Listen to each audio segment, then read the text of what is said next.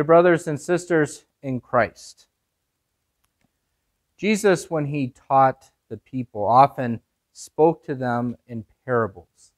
He often told stories.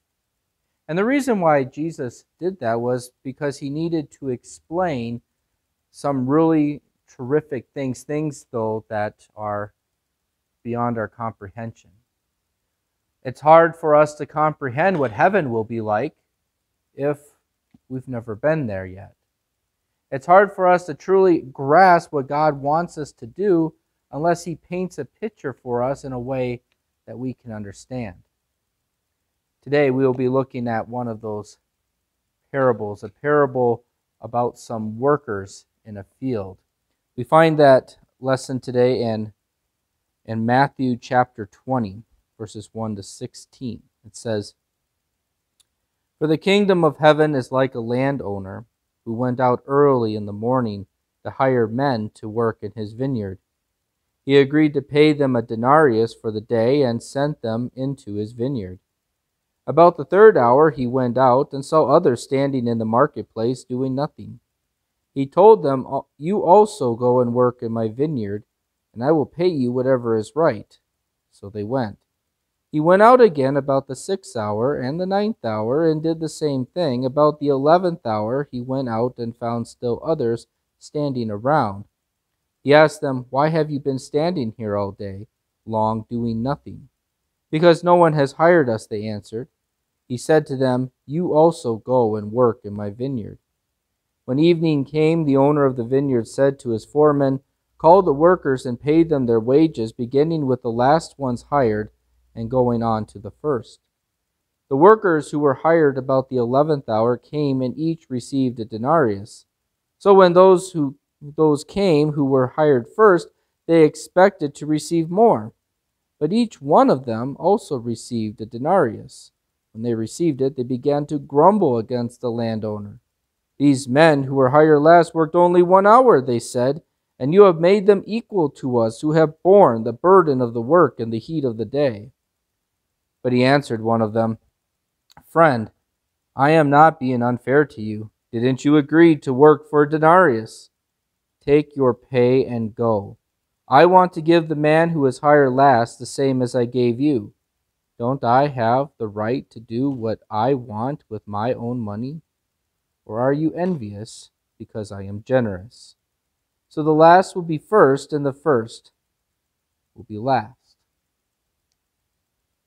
Jesus paints this picture of a landowner who needs some people to work in his vineyard. And so he goes out and goes to the normal places to find workers, and he finds people right away, and they make an agreement to what they should be paid. A day's wage is what a denarius would be. And so they go to work. But there's more work to be done. There's more tasks that can be taken care of. So we hear that this owner goes out into the streets to find more people throughout the day. And they all make an agreement on what they should be paid. At the end of the day, everyone is paid exactly what they all agreed to. But it was the people who worked the whole day that had a problem with it. Sure, they agreed to work for only a denarius, for a day's wage, but why is it that those who didn't even work the whole day get the same amount of pay? The owner reminds the workers, well, it's his money and they didn't have to work. And so he was being fair since it was already under contract.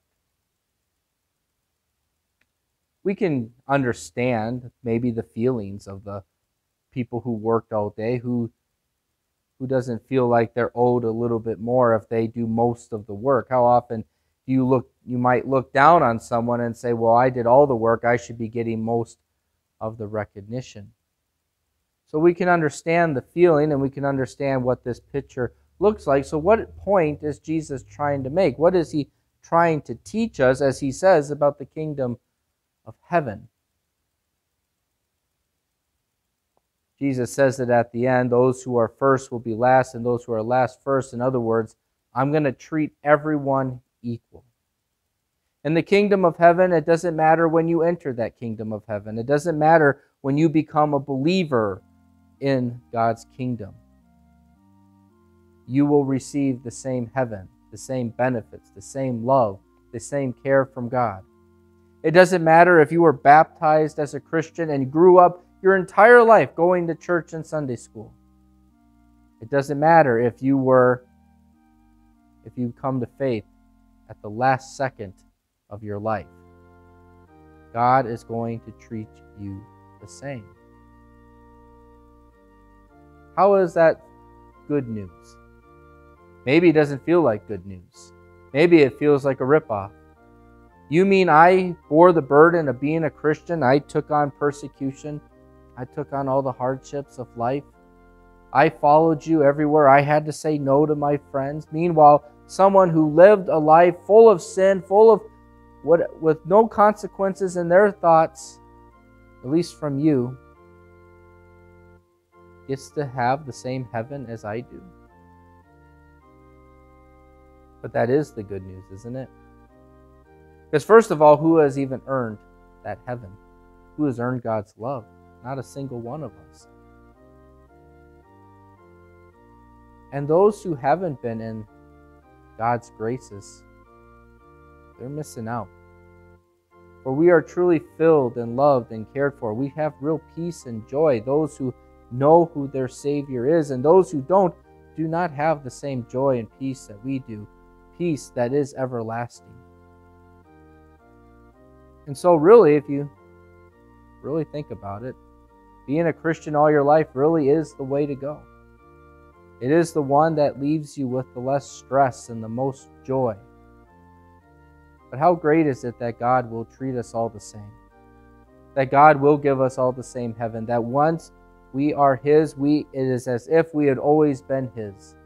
In the end, it's just pure grace that any of us believe in Jesus. It's pure grace that any of us can say that we're going to heaven.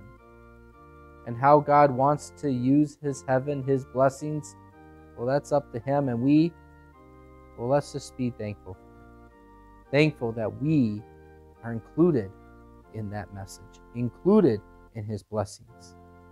Because in the end, none of us deserve to go to heaven. But because of God and His love, we get to go. We get to be with Him. We get all the blessings that He won when He paid for our sins on the cross. And so, let's just be thankful that He has saved any one of us at all.